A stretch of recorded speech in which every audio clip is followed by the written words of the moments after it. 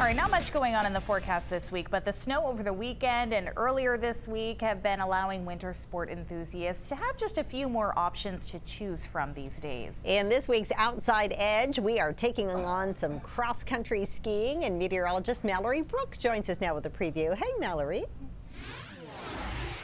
Hey, Cindy, Amanda, the snowfall on Saturday was so needed, not only for the downhill ski areas, but also for some trail centers to reopen these activities that can really only be helped by Mother Nature. And of course, the demand for the use of these centers is really at an all-time high.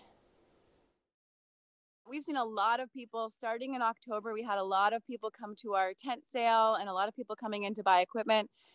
And a lot of people who have said to me things like, I am really a downhill skier, but I just don't know what's going to happen this year. And I don't know if I can get out on the trails. Or I used to be a cross country skier 20 years ago, and I just want to get back into it because I want to get outside.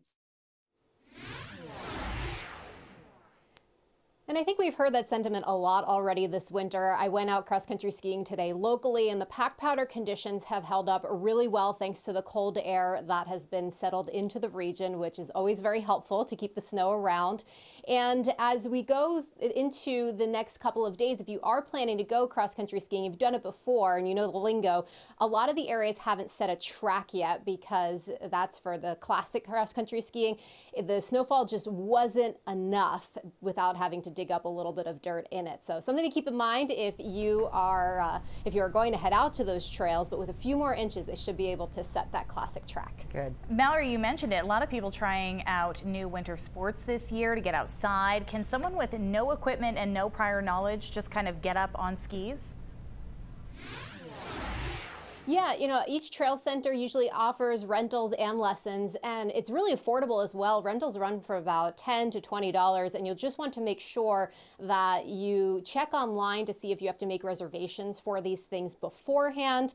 If you're not up for skiing, but you still want to get outside, most trail centers do have fat biking available. You can rent snowshoes, or you can just enjoy the outdoors. And so you can get out on the trails. So plenty of options for being outside. The one activity that is still a little bit at a standstill is snowmobiling. You really need a solid foot of snow to come down to create a consistent base for those trails. So that's something that we're still waiting for a little bit more opportunity for those snowmobilers to have. We need a little bit more snow on that. Yeah, we sure do.